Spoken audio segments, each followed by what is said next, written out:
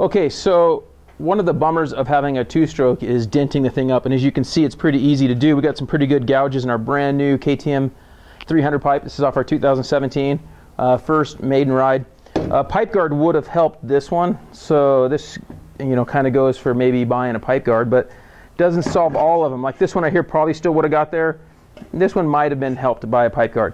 There wasn't a pipe guard available for this bike yet. We're still checking on that. We think their E-Line or P3 might have one, so we're going to work on that. But right now we're going to pull the dents out ourselves. We got our buddy Chance. He's going to help us heat these things up. My uncle has done this for years, and it's a little bit dangerous, so make sure you know what you're doing before you start on something like this, but we'll show you how the process works. There's a lot of guys that you can ship your pipe to. It does cost a decent amount to ship your pipe back and forth.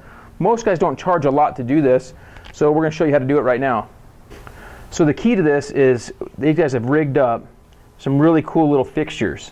We've got rubber on one side, got an air fitting here, and with this they're able to clamp down here on these right here, can clamp down and get a good fit. We're going to block off here in the front and block off on the rear right now.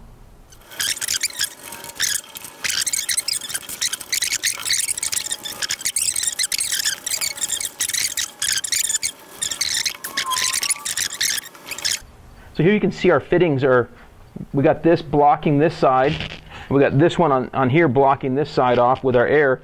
Now if the pipe has a lot of time on it and a bunch of carbon inside, you'll want to burn all that out or it could explode or shoot away on you. So I've seen that happen before.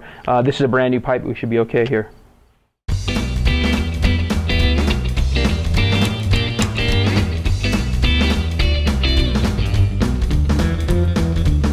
So here we're around right around 60 psi is where he likes to kind of start. If it's an older pipe with more damage around the welds, or you might have to use less pressure, risk popping it apart.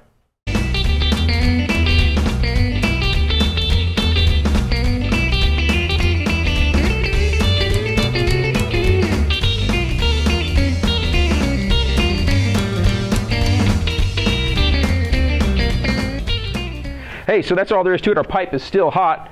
You can see we've gotten all these big gouges out here, and these ones in here can really rob power. Some of these ones in this bigger part, little ones, aren't going to really affect your power a drastic amount a lot of times. I've even had guys that build pipes tell me that. But some of these in here could really hurt your power, especially if it folds back into the frame. So we're probably going to invest in a pipe guard for this pipe and our FMF that we'll be putting on in the future. We're going to show you a little bit of, here's one that Chance with Moto Horse, he's working on. Now Chance is based here in Utah and mainly does pipes for a lot of the local guys because we're just talking about it, the cost of shipping back and forth can be 15 to 20 bucks each way, and then it's around 50 to 60 bucks to get it repaired depending on how bad it is. This would be an extremely bad one. This is, and he's going to try to get some of these out of here, if not all of them, right? Yeah. He says he's going to get them all out. So probably going to take 2 or 3 times longer what we just did on this. With a brand new pipe, it was quick and easy, wasn't a big deal. You know, these are all compounded on each other. He's going to go through this thing and bend them up and try to get them right back to new. Hey, so as you can see, it's questionable. It depends, you know, what works for you. If you find somebody locally that can help you for 40 to 60 bucks, you know, range to fix up your pipe, that's awesome because you don't got to pay to ship it back and forth.